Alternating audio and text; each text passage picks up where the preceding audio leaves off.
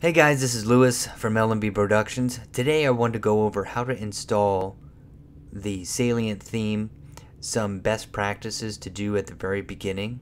I'm going to show you how to set up your home directory page and your blog page, so you'll need that to get started and start working on Salient as soon as possible.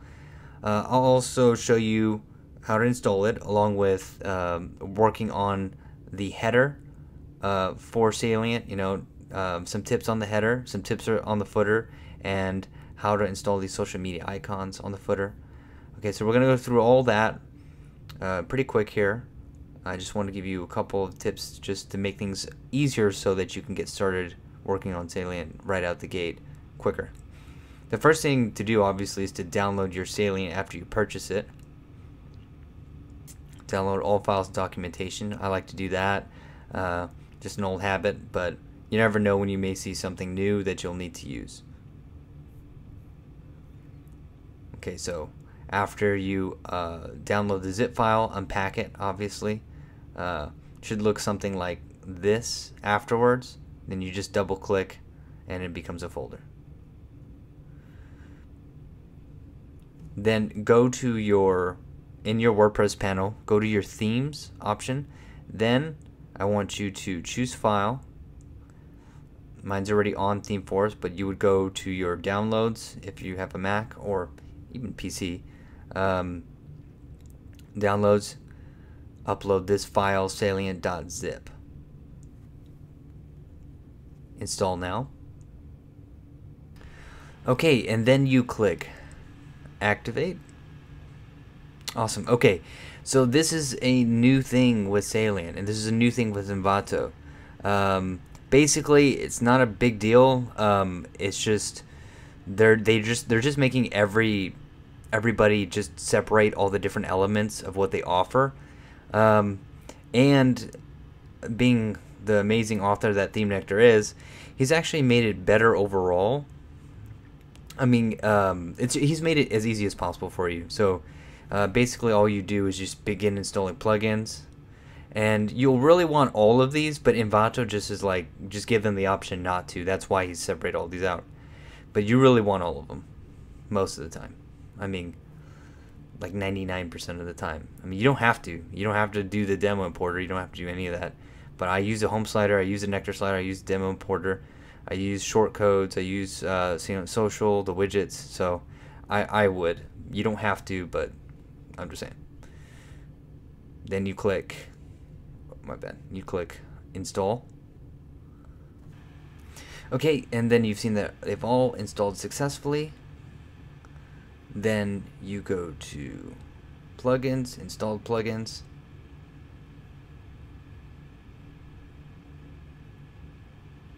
Begin activating. So sorry, you click that again, and see he's done that for you, which is badass. You click all, apply, and they are successfully activated. Okay, so now you should have the full power of Salient at your hands, like Thanos. Right? Okay, bad joke. So, okay, let's go to Salient. Let's import the demo content. Okay, so then afterwards, after it's done installing, go to the Salient tab and you should see Demo Importer. If you don't see it, then just go to your home page to refresh, and then it should be there afterwards, right? So you should go to Salient, go to Demo Importer, and then choose your demo, basically. I'm gonna go with one that I've never done before because it sounds good. Which one have I not done before? Okay, I've never done the blog magazine, so I'm just going to give it a shot. And the demo content import, I would click all. That way you have the full power of the demo. Okay, awesome. So it is imported. After it's done, then what you want to do, okay, so the first thing that you want to do, because if you go to visit site,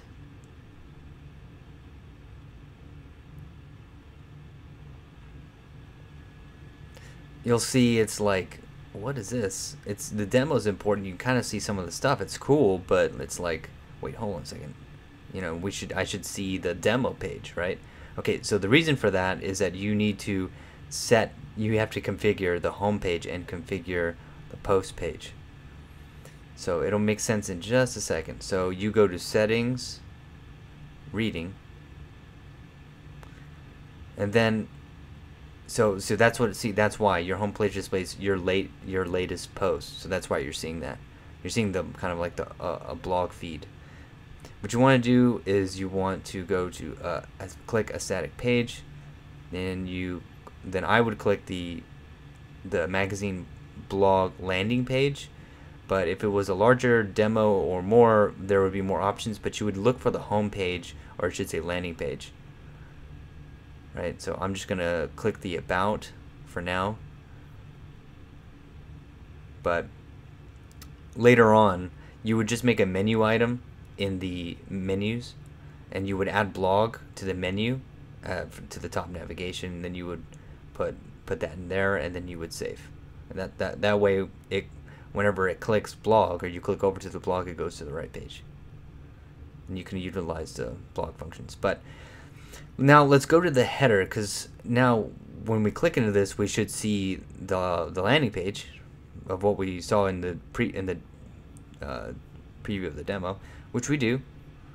Looks cool. Looks cool. I dig it. I dig it. Very nice. But say okay, so now you want to take Salient out of the header, right? Because it's you want to use your own. So let's go to dashboard, then go to Salient, then go to header navigation. This is where things can get a little tricky for some people, and I completely understand why.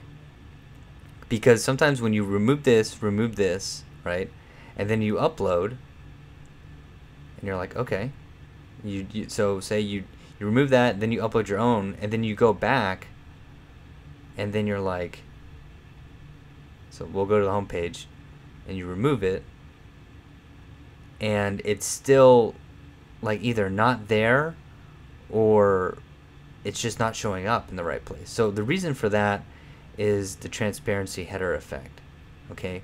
Because sometimes if it's up high like this, right, because this is transparent, so this may be one of the ones that would do that, you have to remove all of these. See? You have to remove all these,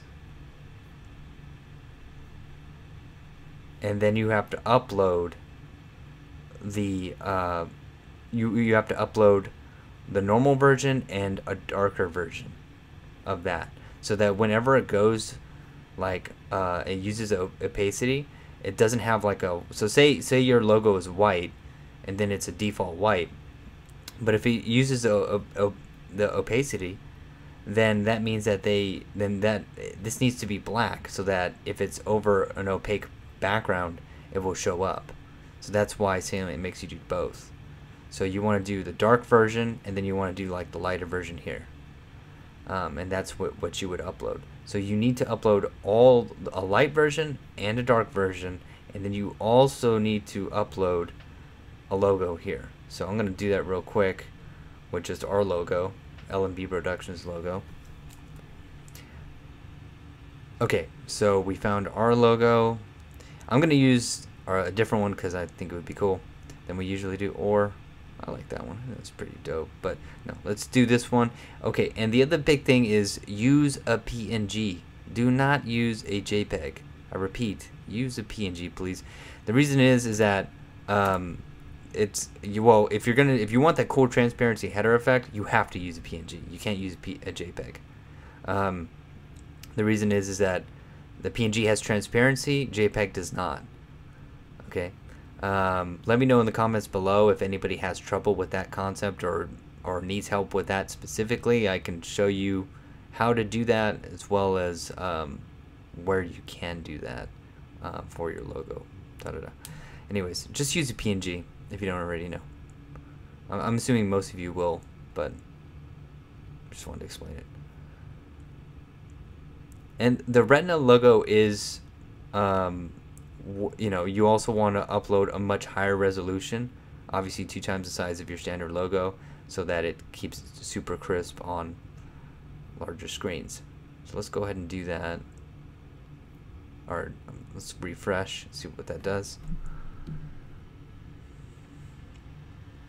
Okay, yep, that's it. Now we can obviously, once we upload the light or dark version, it would go from light to dark using transparency. So if this happens and it's like too freaking small, then you want to increase the height.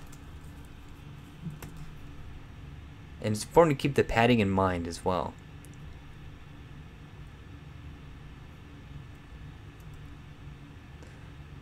This may be too big.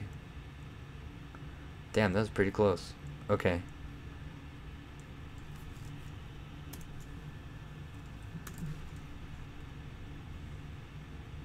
And then, so if I make it larger, then obviously I want the padding to be a bit smaller, because the padding will space things out. It will make things, well, it'll put padding everywhere.